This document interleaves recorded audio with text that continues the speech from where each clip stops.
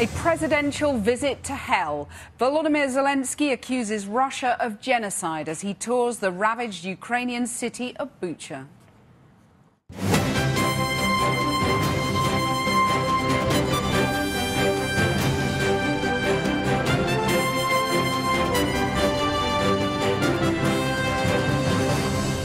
Good evening.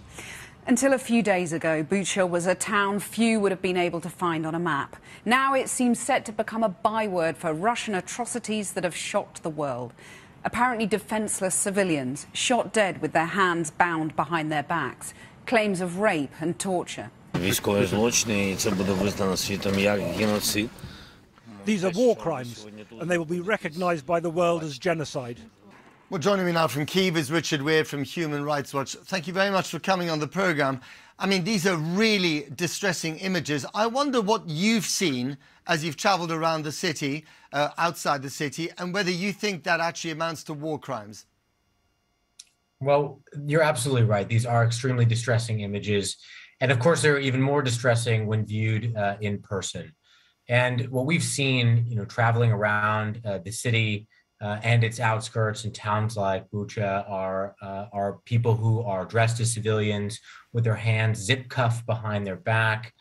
Well, Ukraine's second city of Kharkiv came under shell attack again today, killing 7 people and injuring dozens of others. It has been under constant bombardment since the war began, leaving much of the city in ruins, with residents living in basements or underground stations.